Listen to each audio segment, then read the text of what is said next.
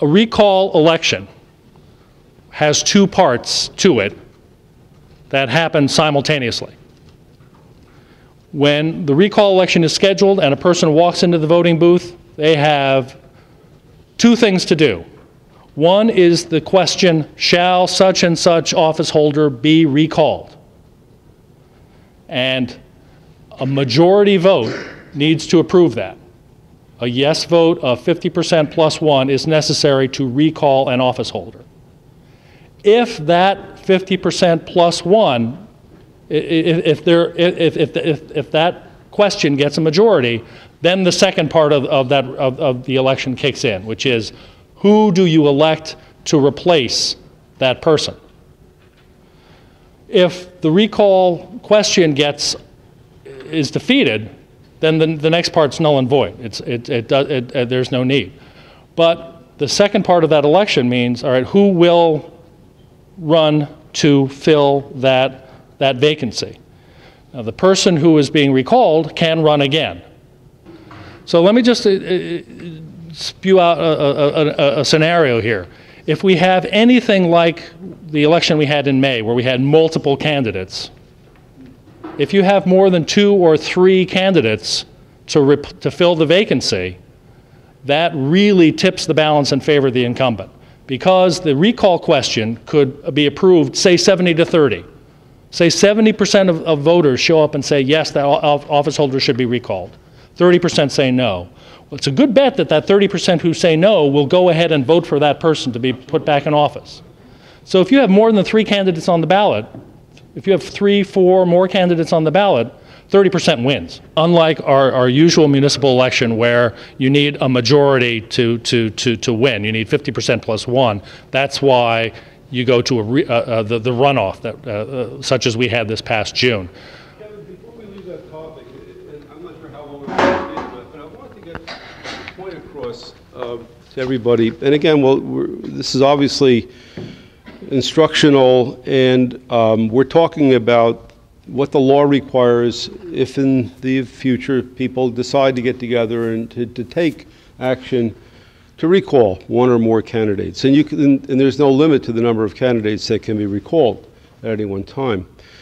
The point that I'm trying to make here is that the effort that goes into a petition, whether it's to block an ordinance or to initiate an ordinance, is a worthwhile exercise, even if the city council proceeds to ignore it and just pretends it's not there.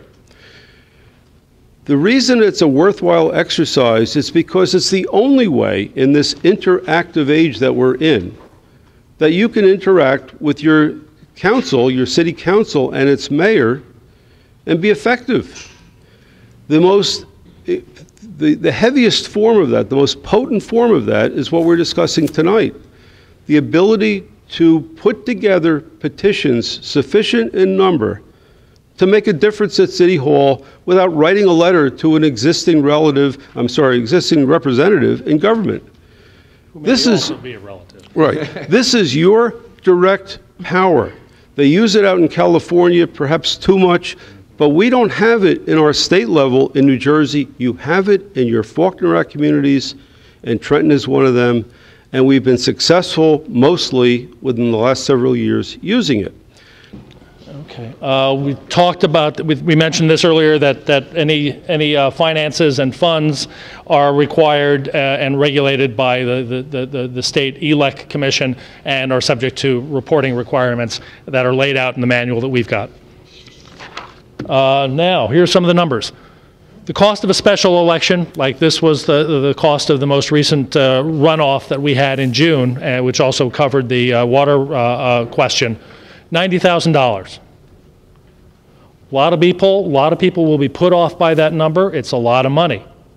But a year from now, the question will be, what's going to cost us more down the line to continue with these elected officials serving out the remainder of the term, or $90,000 severance payment, if you want to look at it that way.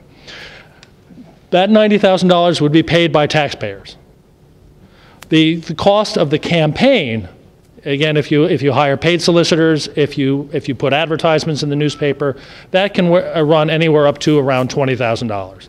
and or more. That could be, it's sky's the limit, but 20 grand is a figure to keep in mind. And for all those who were involved with the water petition, $20,000 is a lot of money, much more than was spent out of pocket. But those are the numbers. And on the expenses, in Point Pleasant Beach, earlier this year, Mayor Barella fought legally to try to stop the recall, and he spent $45,000 just in legal fees going through the court to try to stop the recall. He ended up, the recall went through, but he didn't get recalled. Enough voters voted to keep him in. But that was $45,000 just in legal fees, not even a campaign. And if you're trying to get the recall to go through, you got to pretty much match that in legal fees. So just to give you an idea of what kind of money you could be talking about. And actually, that one note to make is that unlike the water petition, which was resisted for over a year, if not longer, by the city, using city taxpayer money, any expenses that the elected official incurs in defending themselves against a recall have to come from their own campaign funds. They are not taxpayer dollars.